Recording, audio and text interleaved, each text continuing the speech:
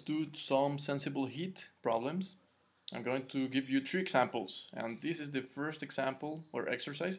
These are pretty simple. If you want to practice a little bit more, but you should check out the whole course. And well, essentially, you're going to do this. Calculate the heat given this data.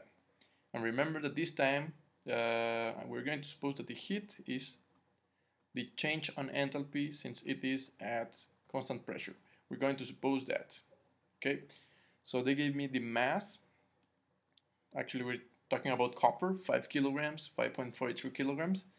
We don't have the specific heat capacity at constant pressure, so that might be a problem because we are supposing that this is a constant pressure process. They give us the, let's say, the specific capacity or specific heat capacity at constant volume. They tell us it's an open system, which may also make sense because we are talking about a constant process system, and we're going to do it for an increment of 5 Celsius. So first thing first, I'm going to suppose that TCP, since it is a solid, it's going to be exactly the same as this CV.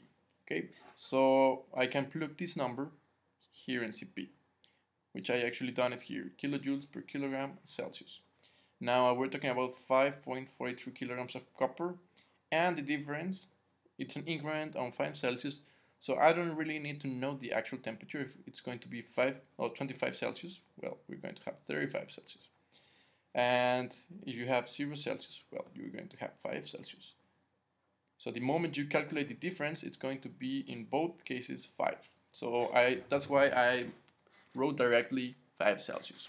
So you just need to plug the numbers and do the product here, and you will get 10.4 kilojoules, because kilograms take out with these kilograms, the Celsius with the Celsius, and you are left with only kilojoules, which is essentially the measurement of energy, which is good because heat is, of course, energy.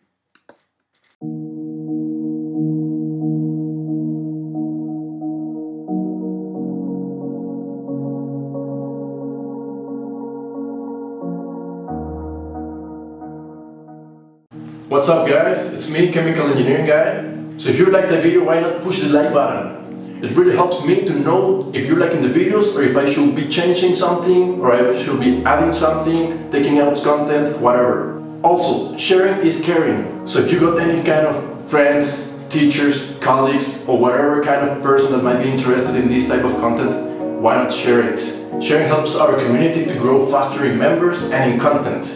If you want to keep track of my activity, videos, uploads, experiments, playlists, whatever content I'm getting on YouTube, be sure to click the subscribe button. Subscribing to the channel is totally free, guys.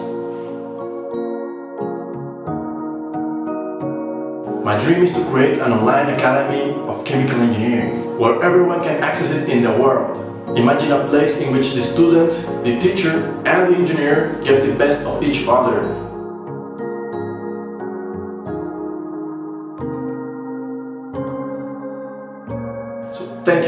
Thank you guys for the support and the love.